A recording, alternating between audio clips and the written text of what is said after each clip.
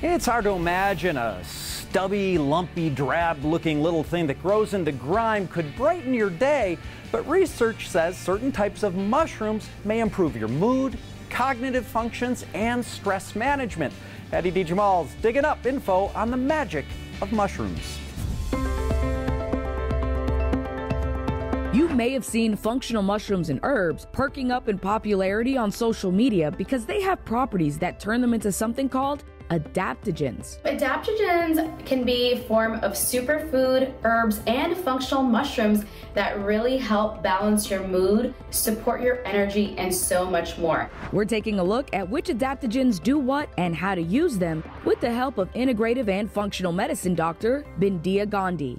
For starters, how do adaptogens work? Adaptogens need to be classified by 3 distinct things. First of all, it needs to be non-toxic. So it can be taken every day without side effects. It needs to impact all organ systems. It needs to cause homeostasis or balance in the body. They do this by supporting multiple functions in the body at the same time. Like your hormones, your testosterone, your stress hormones, your cortisol hormones. It helps with sleep. It helps with blood pressure, your mood, energy. Next, let's take a look at some of the types and benefits. There's functional mushrooms and then there's herbs. One of my favorite adaptogens, for example, is lion's mane. She says this mushroom supports energy, mood, and cognitive function. I love reishi. It really helps support the immune system, but more importantly, it keeps you relaxed and calm. Cordycep's another one. It provides a little bit more energy, a little bit more stamina. Then there are herbs. Astragalus is great for your immune system, supporting your energy. Ashwagandha, that's a good example. That's been used in Ayurvedic medicine for many years. Dr. Gandhi says it can help with sleep, blood pressure, and cortisol hormones. There's so many, and you can use all of them together, and they work wonderfully. You can grow these mushrooms and herbs yourself or find them online at health stores. Finally, ways to use them. Adaptogens can come in various forms. They can come in tinctures, which are liquid drops. They can come in supplement form, and they can come in powder form. She likes to incorporate them in things like coffee, smoothies, teas, and salads. But ideally, if you incorporate something like this daily, you want to be consistent. So while using them every once in a while may have some upsides, when you're eating it and consuming it every single day, that's when you reap the best benefits. But before starting any new diet, she recommends talking to your doctor first. Adapting to great health with adaptogens.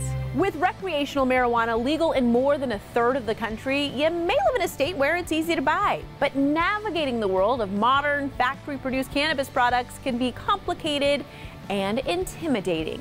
So Hattie D. Jamal has a grown-up's guide to mainstream marijuana.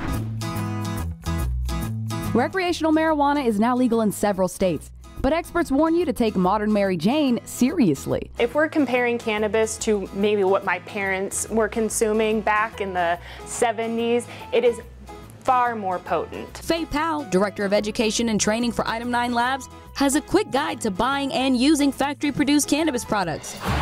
Starting with understanding the 2 main strains. They're typically divided into 2 groups. We have indicas and we have sativas. Both strains are intoxicating, but in different ways. Indicas are going to be a bit more sedating. They're going to cause us to be more relaxed. We're going to feel it through our whole body, give us the munchies maybe. And then sativas are going to be on the other end of the spectrum. They're going to be more stimulating, help us be more creative. When I hear sativa and the way that you describe it, almost sounds like a cup of coffee in the morning, and indica almost sounds like the chamomile tea at night. Yes. You can also choose a mix of both. These are called hybrids.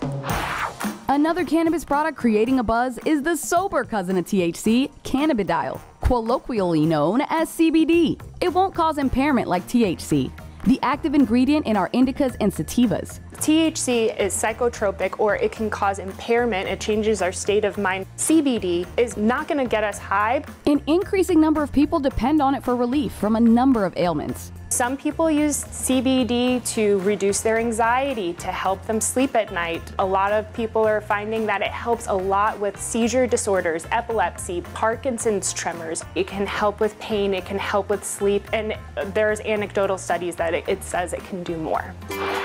Consumption methods wrap up our list. You can smoke it, vape it, or even eat or drink your favorite strain. There's many methods of consumption with cannabis. There's the traditional way of lighting up the flower itself. Then we also have vaporization, which can be done in many ways. We have these vape pens and cartridges. Then there's edibles, perfect for controlling exact dosage. And dosage, according to Faye, is the golden rule of cannabis. The most important thing is to remember to use conservative test dosing.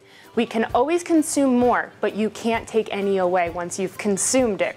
Navigating the modern world of marijuana with the Grown-Up's Guide to Corporate Cannabis. Hey everyone, I'm Christina Guerrero. And I'm Shaguna Dolo. Laughter is the best medicine isn't just a saying. It turns out humor actually has a positive and tangible impact on our physical and mental health. Yeah, so some seniors are taking a proactive approach. They are learning how to do stand-up comedy. A look at how laughter can help us live longer, livelier lives is our featured story at the top of the list. Sometimes there's nothing like a good laugh to make your day. Laughter is kind of like the grease that you put in a gear of a machine to make it run more smoothly.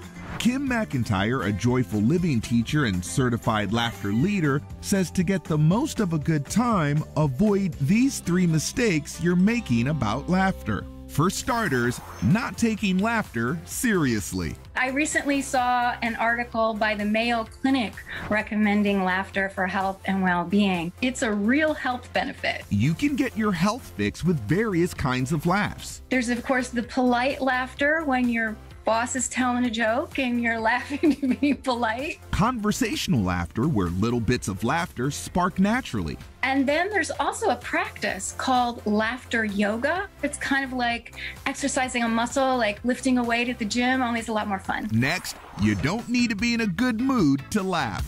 We've all had experiences where you're feeling grouchy or you're feeling stressed out and something or someone comes along and makes you laugh. Which can instantly make you feel like a weight has been lifted off your shoulders. And studies have shown that it's also really great for pain relief and letting go of pain and easing pain. You can also put yourself in a better mood by being aware of what makes you laugh. My best friend makes me laugh, so if I'm in a crappy mood, I'll pick up the phone and call her. The last mistake you might be making is assuming others have your sense of humor.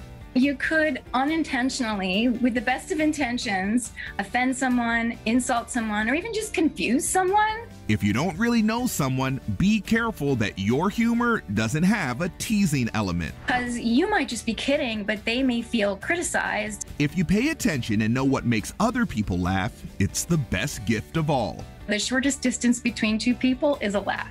The benefits of laughter are no joke.